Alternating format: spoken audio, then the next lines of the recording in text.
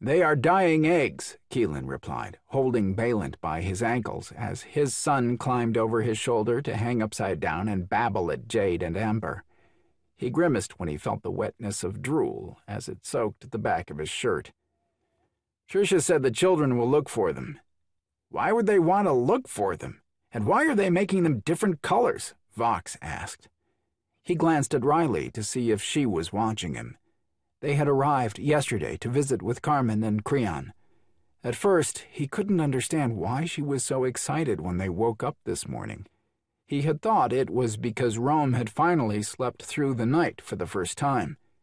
When she had popped out of bed and said that she was going to help color eggs, he thought he had misunderstood her.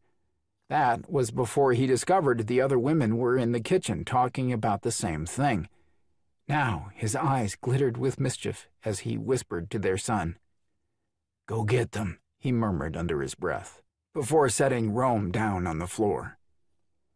"You are going to get smacked again," Riley warned him, without turning around. "The girls are not chew toys." "What?" Vox asked innocently. A hiss filled the air before a loud crash followed it. Riley threw an exasperated glance at Vox before she folded her arms and tapped her foot. She looked pointedly at where her son now sat under a crate, hissing at Amber, while Jade sat on top of the crate, holding him in. Amber had changed into a brilliant red and pink dragonling. She snorted and blew a puff of smoke at the hissing cub, while Jade's purple and pink dragonling tried to grab the twitching tail sticking out the other side. A screeching yowl, followed by crying, filled the room when Jade was successful and chomped down on Rome's furry tail. Rome's whimper and tear-filled eyes blinked out from under the crate as he shifted back into a toddler. Jade, upset she had lost her current chew toy, shifted as well and started to cry. "He'll never win against the two of them," Traylon warned Vox under his breath as he lifted Jade up into his arms so Vox could rescue Rome. "Even I can't sneak up on them. They have this weird way of knowing when I'm close to them." Everyone turned when Abby cried out in surprise. Zohar had managed to climb up onto the table and was splashing in the colorful bowls. Kara laughed and reached for Amber, who decided that Zohar was having way too much fun on his own. "Oh, Zohar, no, sweetheart, you aren't supposed to bathe in the bowls," Abby laughed, as she tried to grab her son. "Zoran, help me!" She squealed as Zohar, covered in blue, yellow, red, orange, and purple dye, shook his little body. Color flew everywhere, drawing Spring and Phoenix's attention away from where they had been chasing the eggs they had stolen. "It is for Easter.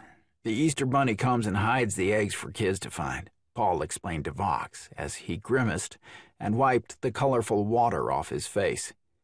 He brushed a kiss over Morian's lips as she wiped a spot he missed. "Thank you," he whispered in a husky voice. "My pleasure," she replied with a grin, "especially since you protected me from the worst of it." "A rabbit hides eggs?" Keelan asked, puzzled.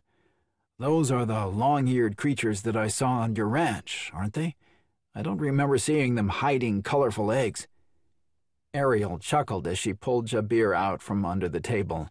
He had crawled under it, chasing one of the eggs Spring had been playing with a few moments earlier. She cradled him in her arms as he clutched his prize, a bright blue egg, in his small hands.